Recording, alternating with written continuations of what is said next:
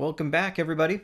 Today we're going to be talking about a particular kind of filter that sees use in all kinds of different circuits.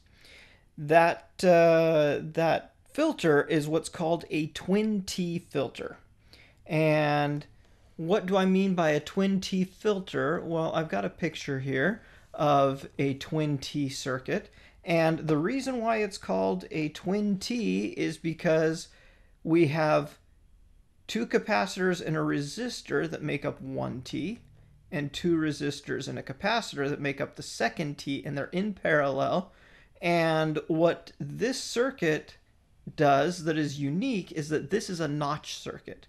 Okay, so the frequency response of this circuit looks like a nice sharp notch like that, because what it's doing is it is creating two different filters in parallel.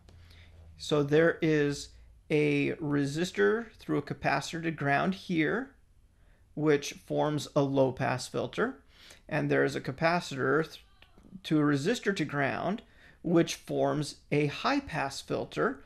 And when we sum a high pass filter and a low pass filter, then we get their combined response. But you notice that there is a relationship between each of these components.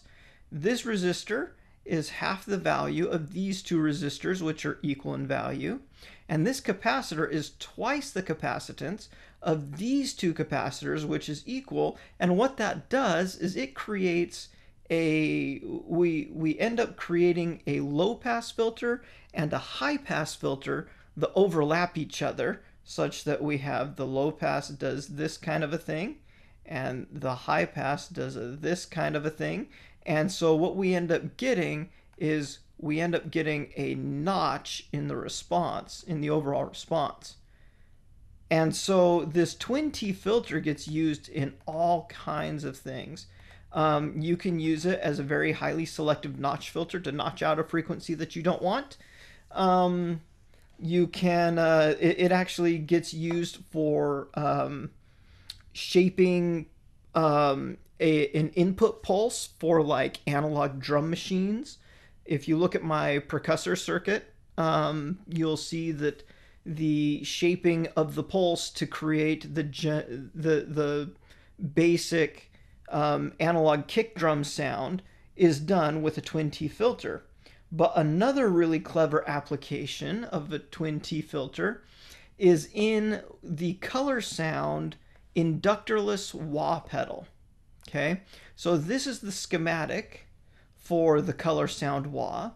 But before we get into it too much, I wanted to just kind of briefly go over what makes the wah-wah pedal sound the way that it does. And what it's doing is it's creating a very sharp peaking filter that is really emphasizing one narrow band of frequencies, and as you push the foot pedal down and up, it's sweeping the frequency up and down in frequency, which gives it its characteristic sound. It's the fact that you have a super narrow band peak filter that is sweeping across frequency.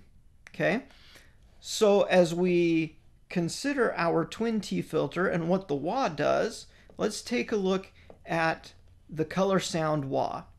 Now, most wah pedals are going to use an inductor with some resistors and capacitors to create that really narrow resonance for the filter.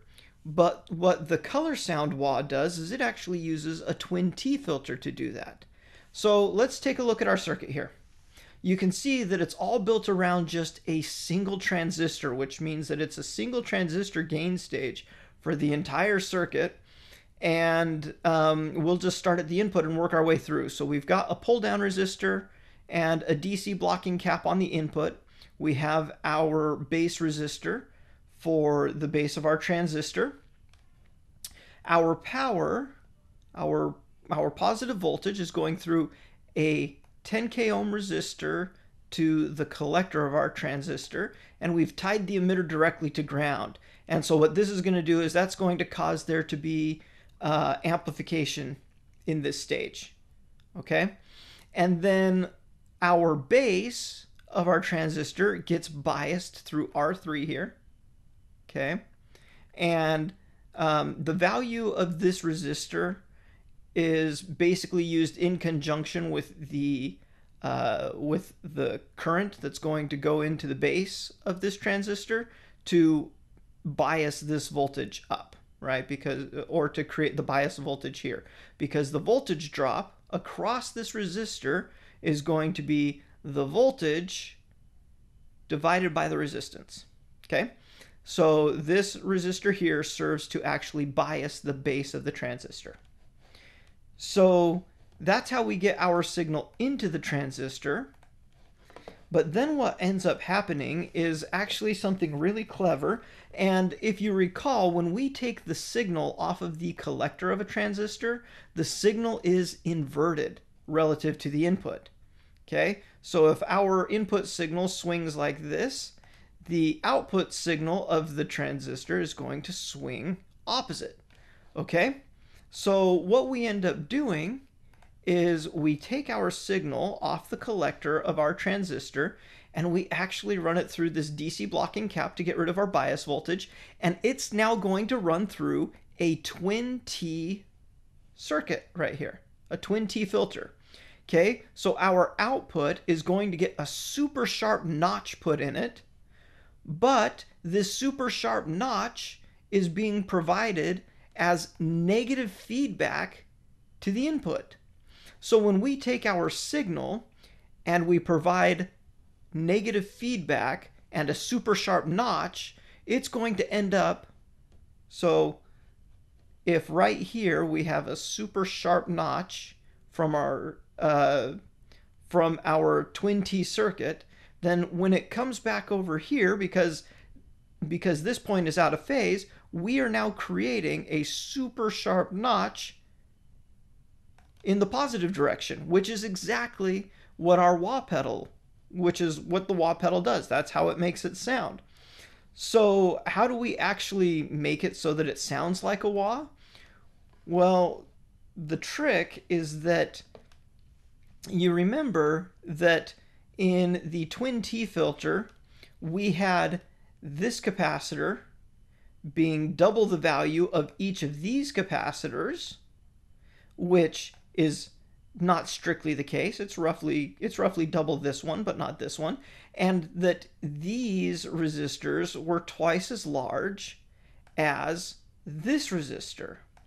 Well, what they did in this circuit is a couple of things. One, they made the values not equal, but they also put a resistor on between this capacitor and ground. So one thing that's going to do is that's going to lower the Q of the filter, or it's going to widen the response of that notch a little bit. But it also allows us to put a resistor here, a fixed resistor, and a variable resistor here, our potentiometer that's connected to our foot pedal, and that's going to allow us to actually sweep the frequency of our filter. And so as the resistance of this potentiometer changes, the location of the peak of our twin T filter moves up and down. And so we provide our input signal. It's now inverted once we get here. We take that inverted signal and we notch it, and we provide that notched inverted signal back to the input, which results in a negative feedback, so that our output over here, by the time we take our output signal over here, we've got this nice peak response of the signal, which is exactly what we want our wah pedal to do, our circuit to do. Okay? And so once we have done that, and we now have our nice peaky filter going on here, we have a DC blocking cap, and then we go through a parallel resistor and capacitor, which results in some filtering. In fact, this C8 works in conjunction with R10 to create a high-pass filter, and this R9 works in conjunction with R10 to be a voltage divider, because over here we've gained it up, we've gained our signal up, And so now over here, we are reducing it. So we have 47K here, we have 100K here, which means that we are going to be reducing the overall signal level to about a third of what it is over on this side of it. Okay. And so after we block the DC and we filter our signal and reduce its level a little bit, then we also have a volume control just before the output so that we can govern just how loud the signal is going to be when the circuit is activated. But on the whole, it's a really basic circuit, but a really clever implementation of the twin T filter. A way that this circuit could be adapted is instead of the transistor, this could actually be an op-amp stage if we wanted to, where we actually put this twin T filter in the negative feedback loop of the op-amp. But really, it works quite well with this transistor, makes it a very, kind of compact and easy circuit to work with. And so it's a design that has found a home in, for example, Zvex pedals. They use a modification of this in the seq-wah, the sequenced wah, where basically all that's happening is that they're going through, and instead of having a potentiometer here, they have a bank of several different resistors, and they have some logic that just every however many milliseconds for your sequence, it goes to this one, and then to this one, and then to this one, and then to this one, and then to this one. And these are actually all the little potentiometers that are on the top of the pedal, and it just steps through or sequences them going this one, this one, this one, this one, this one, this one, this one. And they have some switching logic where, you can determine the number of steps that it goes through and whatever. But really all that's happening is that it's this basic circuit, but they're just messing with the resistance that is connected here to create, instead of a smooth continuous wah controlled by your foot, it's a sequenced wah that is controlled by just switching what the value of that resistance is at fixed intervals in time. So there we go. Pretty quick, pretty easy, but really a fun implementation of a very basic building block that is the twin T filter. You can actually get much more sophisticated with your twin T implementation for even more shaping of a signal. For example, if you go look at Dead Astronaut's Astro Cab Sim, it does basically the entire filter shaping for a cab simulator using a very large, complex twin T implementation in an op-amp loop. And it sounds fantastic.